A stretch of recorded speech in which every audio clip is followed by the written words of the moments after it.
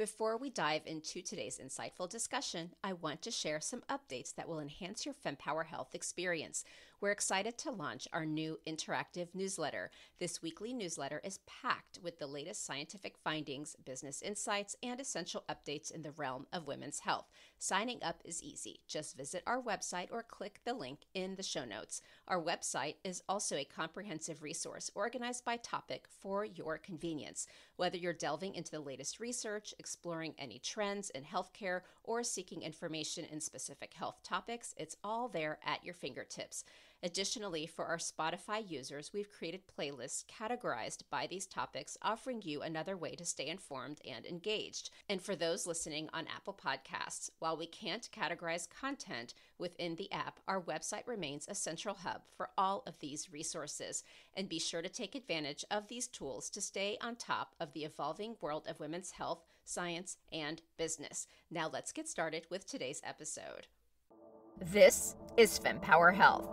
Each week, top women's health experts dispel fact from fiction. The most important pelvic floor exercise is not the Kegel.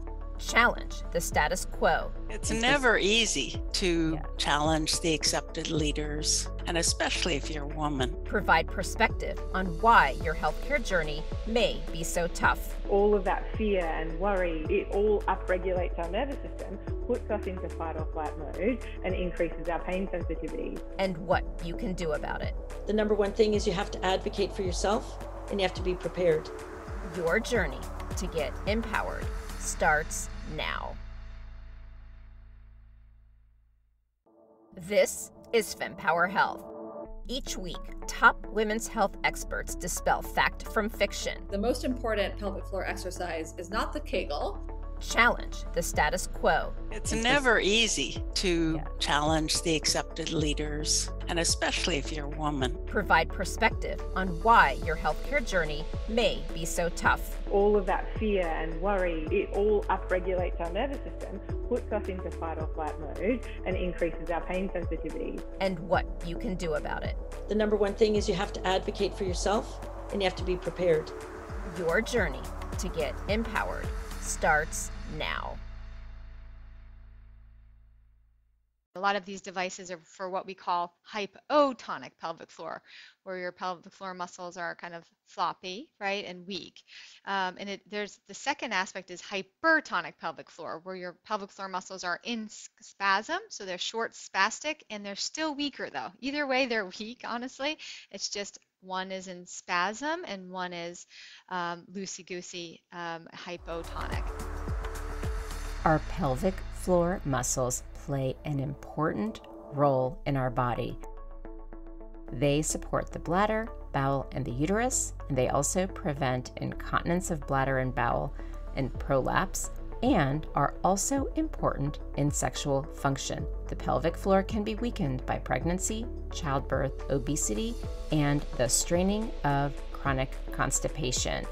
And so today, I bring to you Dr. Allyson Shrikhande, a board-certified physical medicine and rehabilitation specialist, and she is the Chief Medical Officer of Pelvic Rehabilitation Medicine. And I brought her on today because the great news is so much more is being talked about our pelvic floor, and we also have more resources.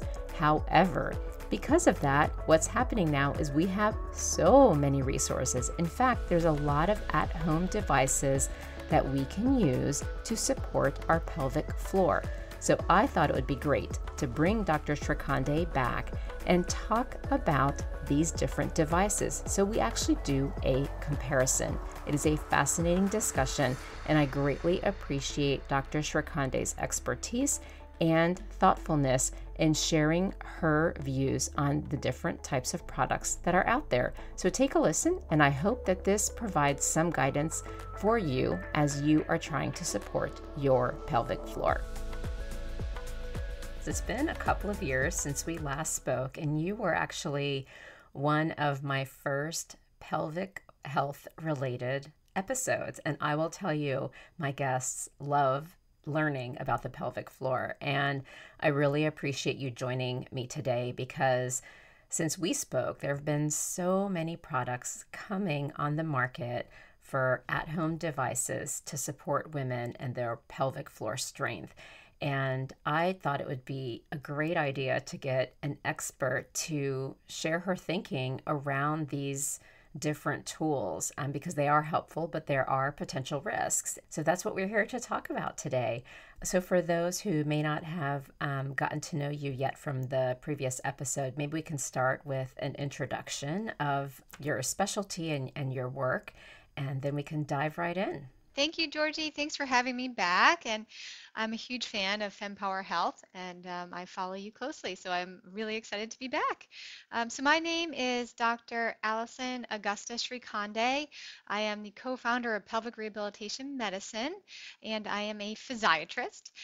Most people don't know what that is, but it's an outpatient rehabilitation doctor. Where we focus on really the muscles, nerves, and joints of the body. But at Pelvic Rehabilitation Medicine, we are pelvic physiatrists. So we are the non-operative pelvic floor, muscle nerve experts of the pelvis.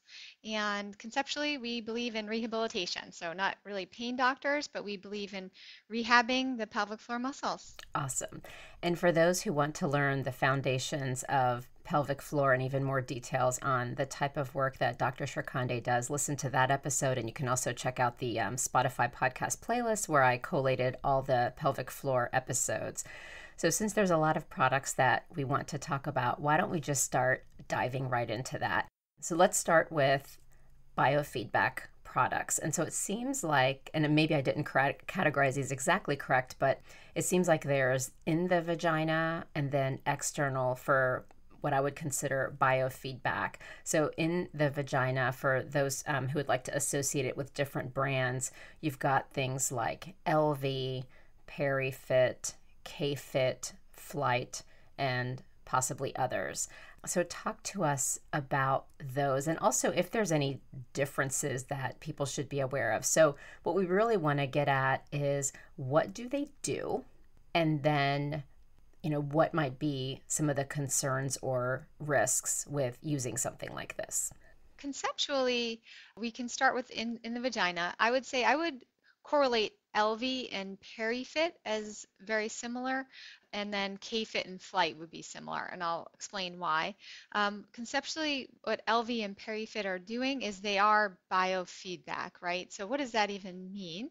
Biofeedback is when internally, this is an internal biofeedback options, you put a sensor on the pelvic floor muscles, one sensor, and then when you contract your pelvic floor muscles, you can see the contraction of the different muscles going on. And both of them have great little apps. And then when you download the app, when you put the internal device in and you contract and release, and you can watch how you're doing on your phone. So that really is conceptually what they're doing. And why watch? It just shows you that image of the different muscles that are contracting, and it shows you the progress you've made. It measures your progress and strength of contraction.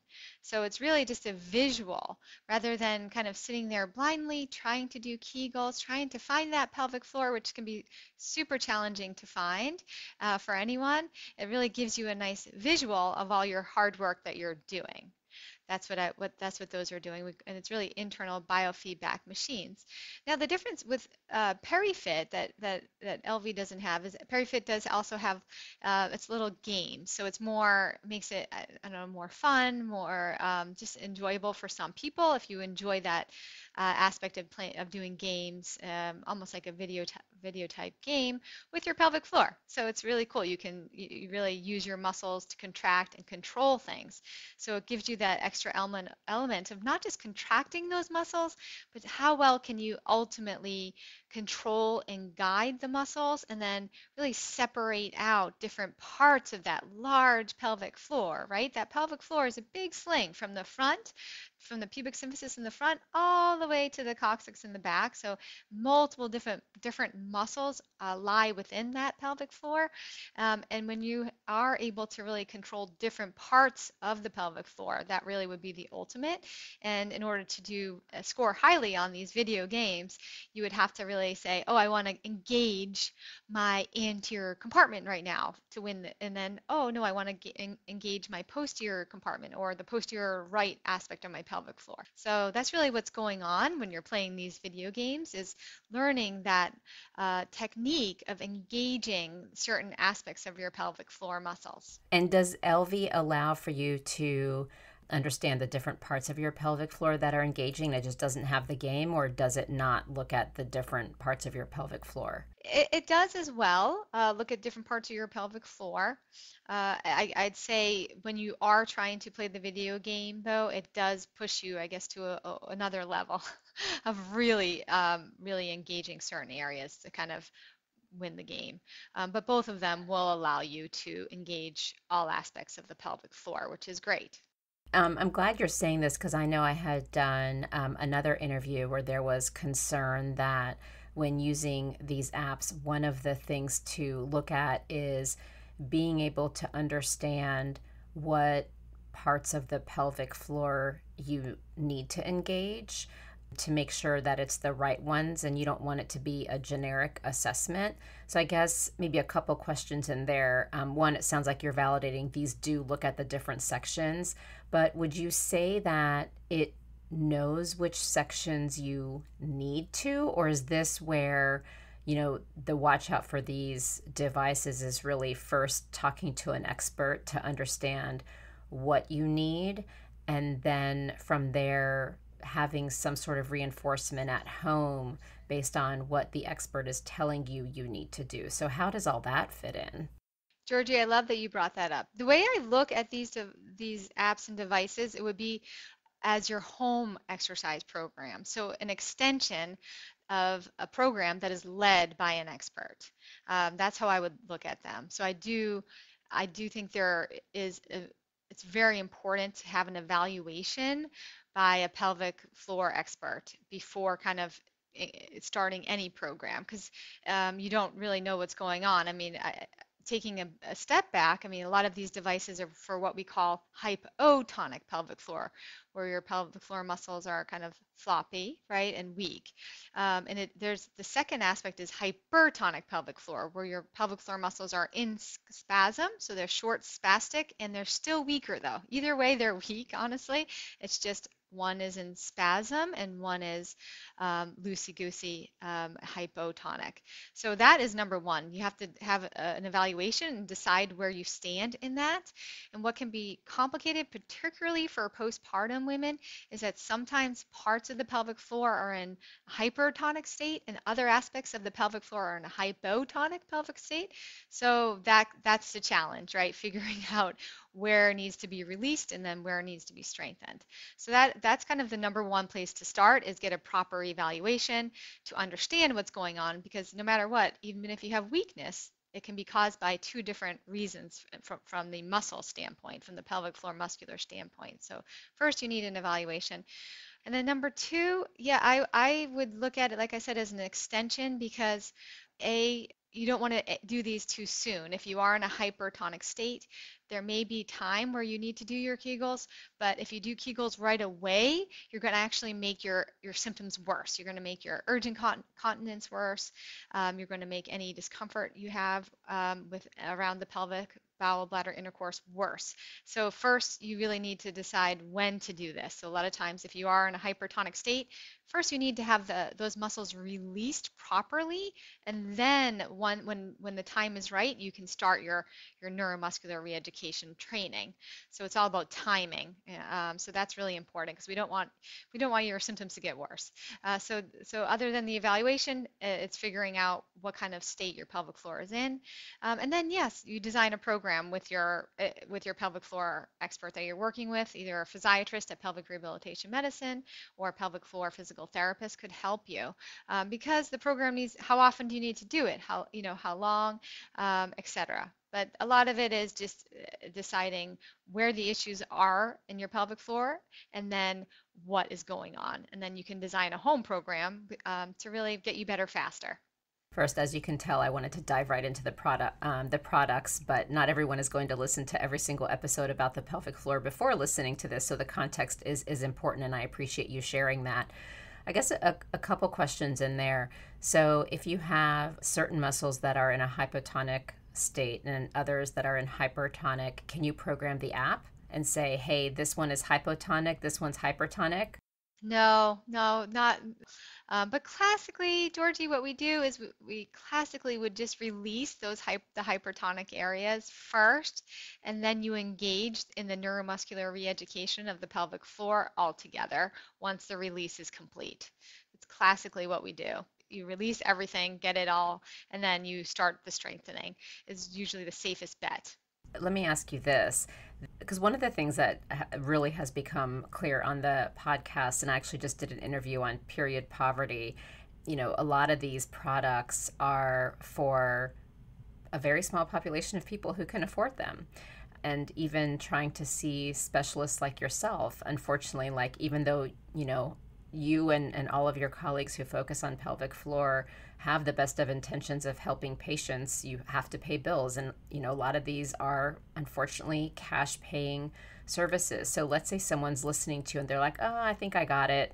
I'm just going to go purchase it on Amazon, if they can even afford to do that. What would be your caution for someone who's just desperate and, can at least afford the Amazon and feels like that's enough and doesn't go see the doctor? Like, what would you want them to know? I would urge at least maybe one consult if possible. That would be from a local pelvic floor specialist, just one. I'm not saying you have to repetitively go, but if you can figure out a way to get in there one time, that would be extremely beneficial then to plan your home program. So what I would be concerned with would just be making your symptoms worse. So I think what I would do, if you say, I got this, I'm going to go purchase one of these devices and do it on my own at home, I would just listen to your body while you're doing it, particularly for the first week or two. Are you getting better or worse? So I think if you have a heightened sensitivity or just kind of trying to pay attention to your symptoms, then you could probably catch it pretty fast. Listen, I used to go to the bathroom 4 times every 3 hours, and now I go 8. So clearly my urgency frequency and sometimes my urgent continence is actually getting a bit worse, and I'm working really hard at home with my device. So that's really what I would do, is just pay attention. Or I've had patients who've done this before, which I completely get, where again they bought a device, tried it at home, tried their Kegels when they were really hypertonic, and they started to get new symptoms. So I only had urgent continence, it was only my bladder.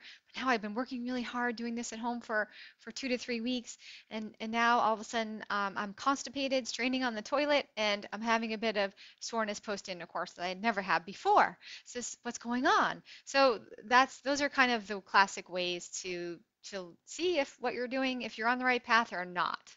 I just want to make a comment on the importance of improving access to care, and I completely agree. And for us at Pelvic Rehabilitation Medicine, what we have been doing over the past couple of years is really just collecting large amounts of data to show that what we're doing helps patients, that our outpatient rehabilitation program is working and helping, and really trying to now contract in network with the payers, because that's really the only way to improve access to care. But we couldn't have kept the way the payers are set up. We really could not have hired doctors and kept the lights on at first. But now that we have all this data, that is our hope, that we can work with the payers to really show that this is a real area of medicine that needs attention, and hopefully get patients the access they need for this kind of niche area of medicine.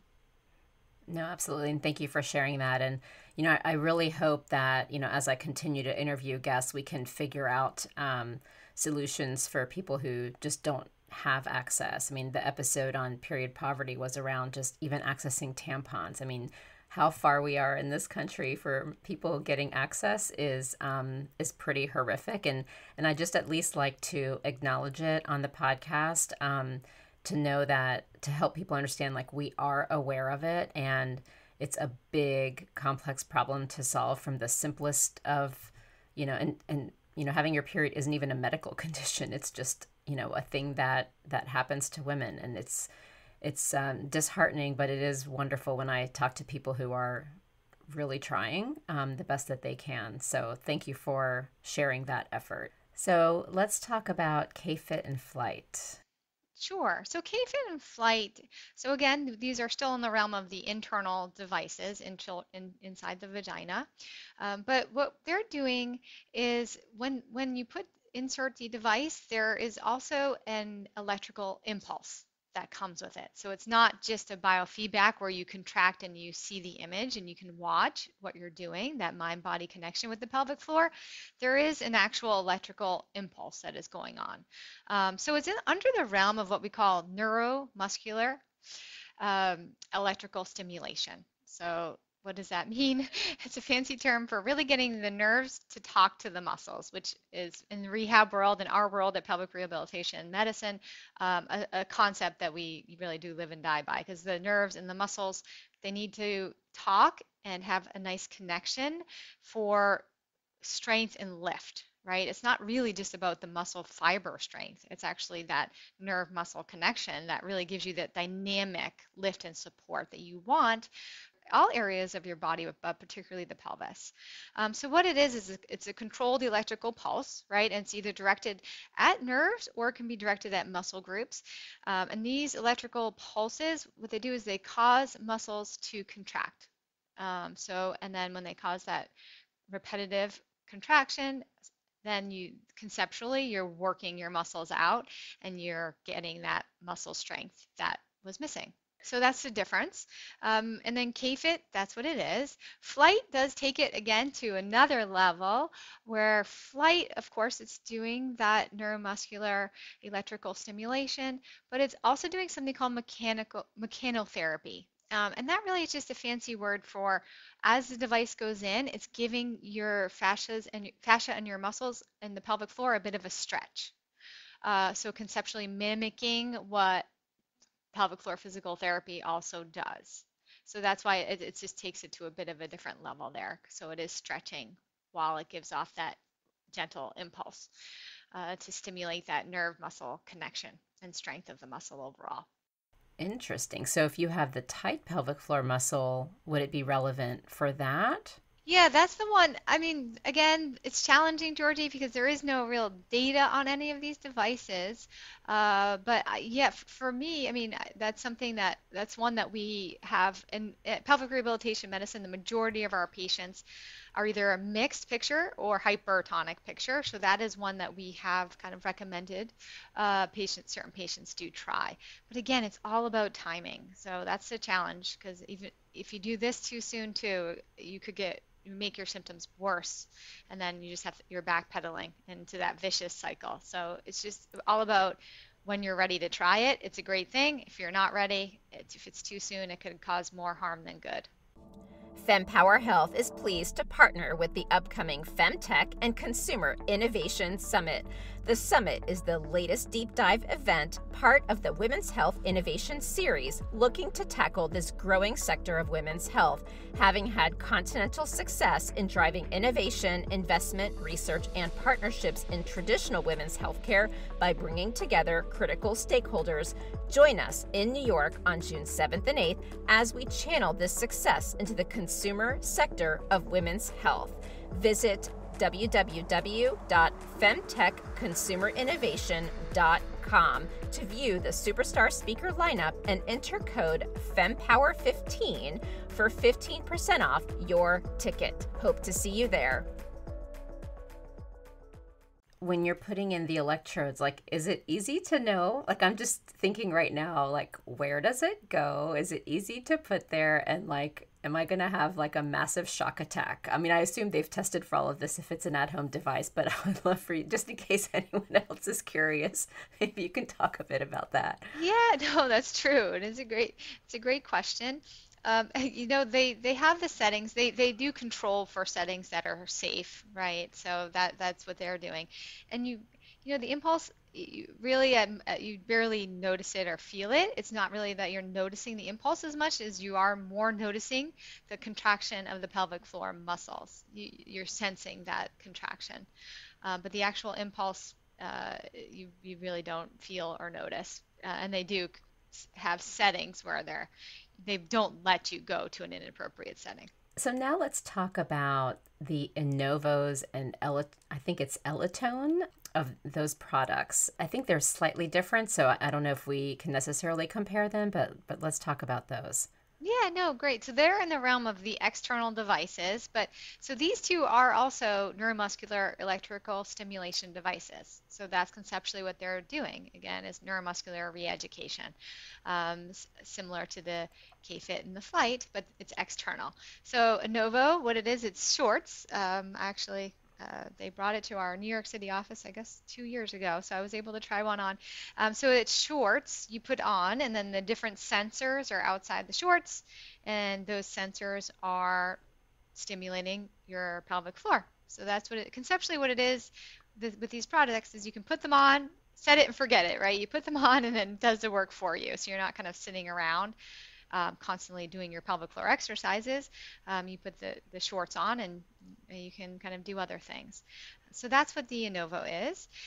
With the Elitone, so Elitone, what it is, it's similar, but it's not shorts that you're putting on.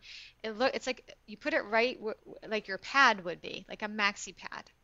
So you put it in your underwear, slip it in like you would a pad, and then conceptually what it's doing again is stimulating that pelvic floor to contract and release, contract and release, contract and release.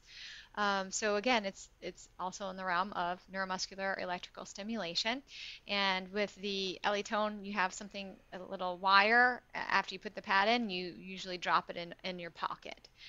And again, set it and forget it. Go on with your day. Conceptually, you don't have to think about it. That's what they're doing. It's just an external way of doing it versus internal. Are they essentially similar function and you take your pick, or are there differences when it's internal versus external as far as, I don't know, the effectiveness of it? Again, no randomized controlled trial data here. I would say it's more of a preference, a patient preference as to how you would want to stimulate your pelvic floor. However, I guess from just thinking about it, I would think, the K-Fit or the Flight, when you're actually putting something internal, it probably has a higher level of efficacy we know we're stimulating it. We're not going to miss it, right? Because we're going right to the source. But really, I think it's a patient preference. Conceptually, it's a lot of different products, a lot of different names thrown around, but really all really doing a similar thing. Some of these are FDA approved. I'm curious how a consumer who is trying to purchase these should look at something that is FDA approved versus not. Because I do believe in that with medical devices, it's a very different degree of approvals throughout the FDA that are required than when it comes to a pharmaceutical product. I'm talking about like a pill or an injection. So devices are in a whole different category just for everyone to be aware of. And so I'd love to get your perspective. I don't know if you've dove into that topic, but it might be something helpful because I know at least one of these is FDA approved. So yeah, I mean, FDA approval, that's great. It helps, right? I would think it's a positive sign that it's been through a rigorous kind of clinical evaluation. So I think that's excellent. In the world of medical device, it is much easier to get something FDA approved when it's external, right? So the internal devices probably have a couple more hoops to jump over for FDA approval. Yeah, I would look at it as another stamp of approval. And I think a consumer can take it as they wish.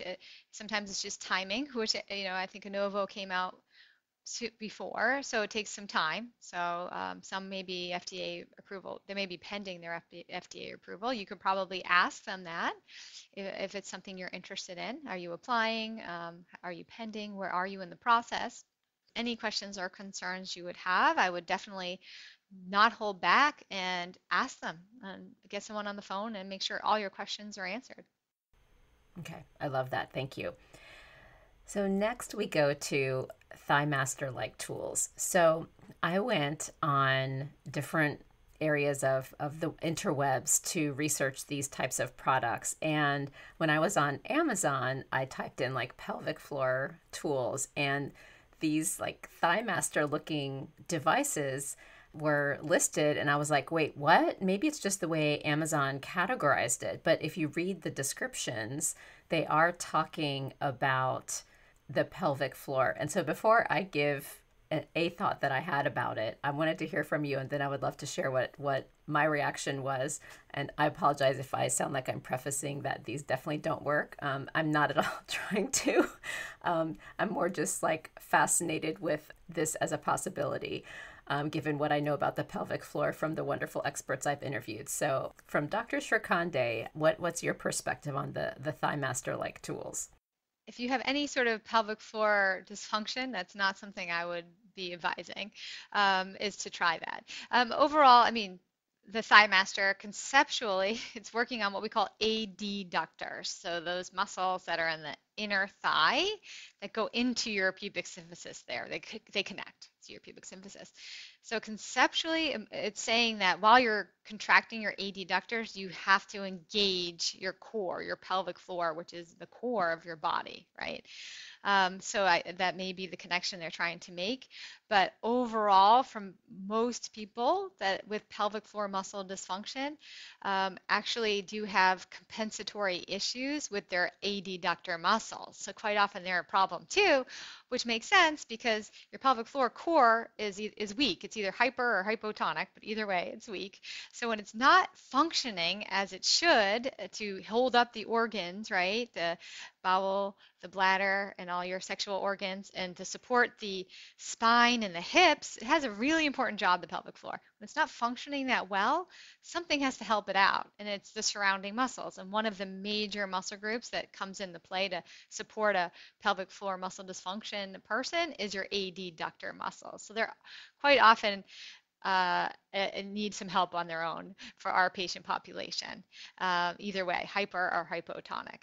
So for pelvic floor muscle dysfunction, ThighMaster for me is definitely a big no-no until you resolve your pelvic floor issues. Then if you want to, when you're all better and doing really well, if you're really into it, then at that point. But first you want to resolve your pelvic floor. My reaction was similar, and I am not a doctor, but to be honest with you, the reason why my reaction was this way is, one, I've interviewed so many of the experts, and I've been taking Pilates.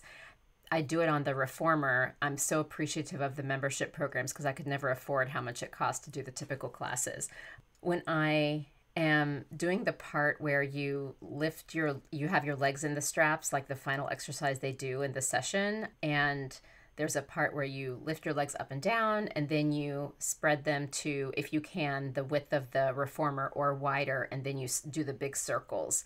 And when I'm closing my legs, that motion is what I was thinking of when I saw the ThighMaster. And I work so hard on my pelvic floor because I'm in perimenopause, and I was actually diagnosed with stage 1 prolapse, and I am noticing the difference since I've hit this stage of life, and I can't even do anything with my pelvic floor when I'm trying to close I have no control. And so when I saw this ThighMaster as an option, I thought, wow, I don't know how this would even work. And so I guess I fall into the category of you're not ready, and maybe I need to come visit you soon. So the next is Kegel weights and balls, and I'm not sure if jade eggs fall into the same category, but I had to bring up jade eggs because there are some famous people out there talking a lot about jade eggs, and so I thought it would be helpful just to put all of this in a bucket and discuss. So maybe we can break those down between the Kegel weights and balls, and then commenting on the jade eggs.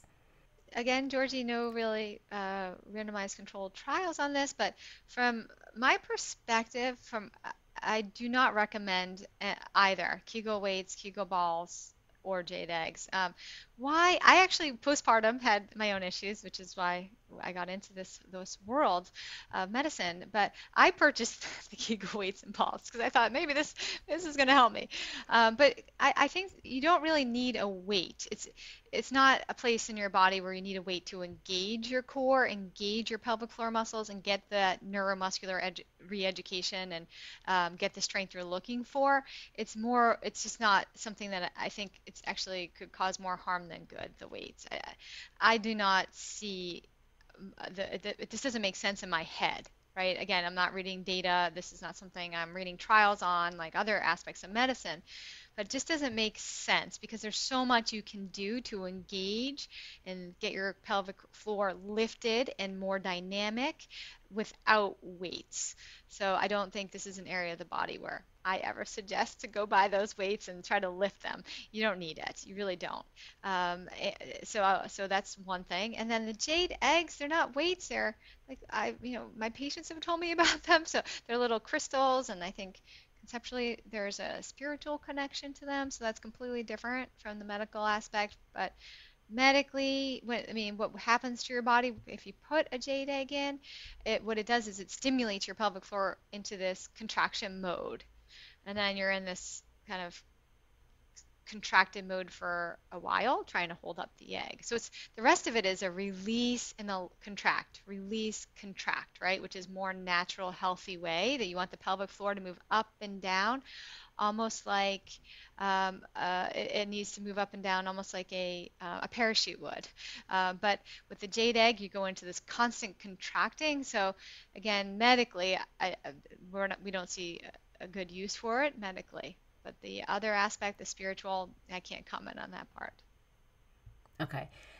Just back to the Kegel weights and balls. How do they work? Are there different weights? So it's kind of like, strength training, like start with your 5-pound weight. Okay, graduate to the 8, graduate to the 10. I mean, obviously these Kegel weights won't be that heavy, but are there like different weights where they say, hey, start out with this one and then graduate to this? And is that how they work? There are different weights. I don't know the exact. I don't know if it ranges from 1 to 3 pounds or something like that. So there are different weights, but you can get. Again, we don't use them. We don't recommend them. So at this point, I don't know the different options, but I do know they do come in different weights. You can start low, okay. Which is good. Okay. Just it doesn't, there's just so much connective tissue, particularly for our postpartum patients, laxity that's going on, that it's just not the way to go. There's a lot you can do with the internal neuromuscular e-stim and the biofeedback, and then yoga in general, and just engaging your core and working with pelvic floor PT. That it's not something we discuss or recommend to our patients. Okay. Now, what about, again, you were kind of alluding to this, so it's a great transition, just doing your exercises. And so I was reading a book and preparing for another episode on pelvic floor health about hypopressives. And I mentioned to you that I've been doing the reformer for Pilates, but also you can do floor Pilates exercises. So tell us about, a long time ago, we didn't have these devices and people survived. I mean, granted, I'm sure a lot were suffering, so I don't want to minimize the impact of these devices and the availability of them. I do think it's incredible to have these options. But, just going back to simplicity, hypopressives and Pilates and other exercises. Yeah, no, so with the hypopressives, I mean, conceptually, what they're trying to do is get the pelvic floor, like I said, almost like a parachute, contracting with the diaphragm and really opening. And with the Pilates and the pelvic floor exercises, we do recommend when patients are ready. Again, for us, when we first meet patients, we don't say let's start with Pilates yet. We get patients and their pelvic floor muscle dysfunction. We rehabilitate their nerves and their muscles of their pelvis, get them on the right track, And then usually it's at that 6-week follow-up, really post our classic outpatient protocol, is that we say, you're ready now. Now it's time. And we have a very specific yoga program that we like to use. Your Pace Yoga by Dusty and Miller is great, or Adrian's Yoga, and or Pilates. And we do Pilates if there's any sort of, we call it hypermobility, which is very common in our patient population. About 35% of our patients have it, where it's loosey-goosey, you're very hyper flexible, then definitely Pilates would be the way to go for more of a stabilization program. Where do hypopressives fit in? And maybe you can just dive a little bit more into what that is and how it might differ from Pilates. Yeah, I mean, conceptually, with the hypopressives, it really is just using the breath and the diaphragm to open up that pelvic floor space. And there's just different ways to do that, different positions that you can be in. Right, different positions that you can be in to really get that pelvic floor and diaphragm working as a nice unit up and down, rather than conceptually, as they often are, fighting each other. So they need to kind of work as a nice unit and go up and down together in sort of a flow. And a lot of that has to do with your breath work in certain positions that you're in. In listening to you describing it, I mean, I guess, first of all, is there harm in doing them? You would have to speak with your medical professional to make sure you don't have any underlying issues, such as maybe COPD or asthma. So hard for me to say overall. I would definitely get clearance, though, from your doctor before doing it, particularly if you have any comorbidities. Because just the way you were describing it, I'm thinking, wow, if I want to do something that could potentially help my pelvic floor, and if it doesn't do a ton of harm, I almost feel like doing these exercises almost like an alternative to meditation, or like a multitasking of, because, you know, the deep breathing is so important for us to be relaxing, and we forget we're working and we have all these short breaths all day long. And so I'm like, wow, should I do a hypopressive to both like help with the breathing and then also potentially help with that movement? No, I mean, for us, we are more into the other than to the yoga, Okay. particularly if there's no hypermobility. So because of what you're saying, Georgie, it's everything. I don't, everyone's busy. You have a busy lifestyle. I don't want to give you 10 things to do at home, but once patients are better, again, it's not at the beginning. It's when we get you on your road to really healing, and your pain and function are significantly improved. We give you this program. And for the yoga, I usually say if you do it 3 to 5 times a week, it's really going to maintain all that progress, because it teaches you everything, the diaphragmatic breathing, working down training, working on that vagus nerve and its effect on the central nervous system, really having the diaphragm and the pelvic floor work together, but also getting that neuromuscular re-education of the pelvic floor, the hip abductors, the deep spinal rotators, everything that needs to be functioning well to keep your pelvic floor open and happy, getting blood flow there, all good things. So that's why we do like specific yoga programs, because it lets them just do one thing, and then they're getting, so the benefits are immense medically. With so many of your patients having hypermobility, are they able to do yoga, or do you mostly focus on Pilates for them? We would mostly focus on Pilates for them. Okay. I mean, overall yoga in general, the yoga we suggest is more of a restorative yoga, we describe it as, so a lot of breathing, restorative. But however, if there is hypermobility, we lean heavy towards Pilates for more of this core stabilization, to try to compensate for that loosey-goosey ligament that's not doing its job. So Pilates is great for hypermobility. So you talked a lot today about, well, there isn't a randomized clinical controlled clinical trial. Is this the case in like almost everything pelvic floor related? Because I know that when the clinical trials are done, there has to be someone who is interested in doing it and someone who can pay for it. And a lot of times it's influenced by certain business decisions, like being able to, release a product that supports a given condition. And so it's extremely complex. I just want everyone to understand that space. So are there, is it limited clinical trials? Are there just none out there? Like, what's out there to help people make decisions around what they need to do to support their pelvic floor health? Yeah, I would, if you're interested in a certain product, I would kind of investigate on their website any clinical trials. I know I saw Innovo has had several, and it is FDA approved, so they have gone through that process. Yeah, it takes a lot of time, effort, manpower, financial resources to make all of those things happen. So I think that's why it is limited. And overall in medicine, it's classically how we can kind of deduce what's better, which way to do it is better, or what's working is having outcome measures, is what we say. We call them outcome measures. So, but overall, if the main concern is safety, then if you're not satisfied with what their website has, then I would get someone on the phone and ask all the questions you want in terms of safety and what your major concern would be.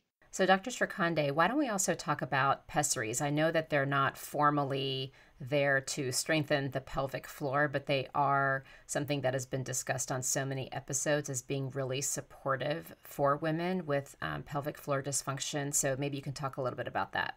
Yeah, pessary is something that you insert vaginally to when you have prolapse. It's most commonly either postpartum or sometimes in 65 plus age range when that can happen, when you can be predisposed to having prolapse. Conceptually, it just helps hold things up in a non-operative fashion.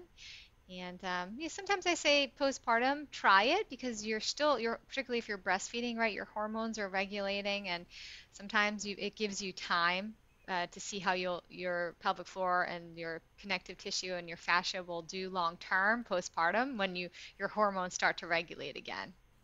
So in closing, I really appreciate your perspective, and I appreciate you caveating so many of the dynamics that we need to consider. And this is why healthcare is hard, and this is why we need experts like yourself.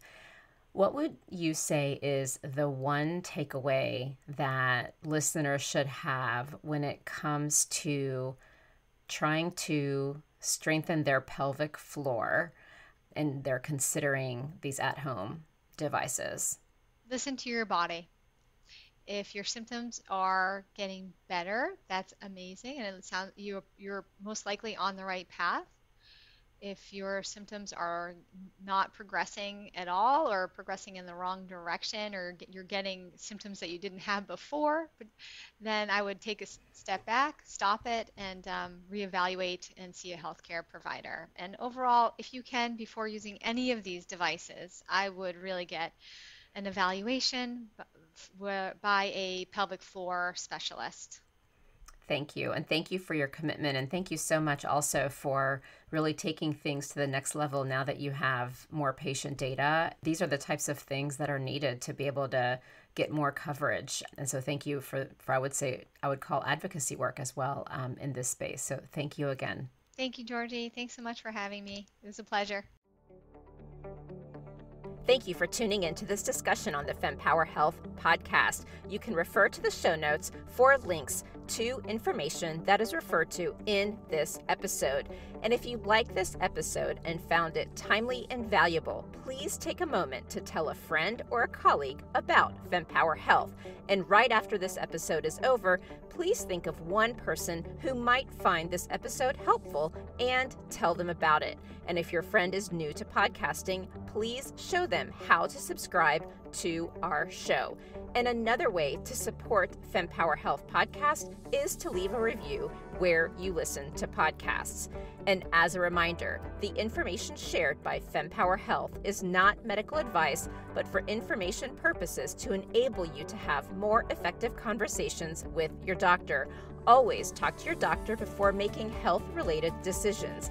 Additionally, the views expressed by the Fempower Health Podcast guests are their own, and their appearance on the program does not imply an endorsement of them or any entity they represent. See you next week.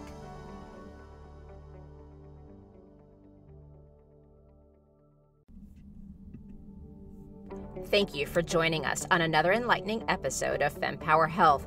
No matter where you are in your journey, our website is brimming with content tailored to your specific topic of interest or life stage. Dive in and discover the resources and insights waiting for you. Your voice matters to us, and if you found value in this episode, please take a moment to write a review. Your feedback not only helps us improve, but it also helps others discover our podcast. By spreading the word, you're empowering women everywhere with the information they need to navigate their unique health journeys. And if this episode resonated with you, please don't keep it a secret. Share it with friends, loved ones, or anyone you believe would benefit from the information. Together, we can create a world where every woman feels supported, informed, and empowered. Remember, knowledge is power, and Fempower Health is here to guide you and support you in every step of the way. And as a reminder, the information shared by Fempower Health is not medical advice, but for informational purposes to enable you to have more effective conversations with your doctor. Always talk to your doctor before making health-related decisions. Additionally, the views expressed by the Fempower Health podcast guests are their own, and their appearance on the program does not imply an endorsement of them or any entity they represent. Until next time.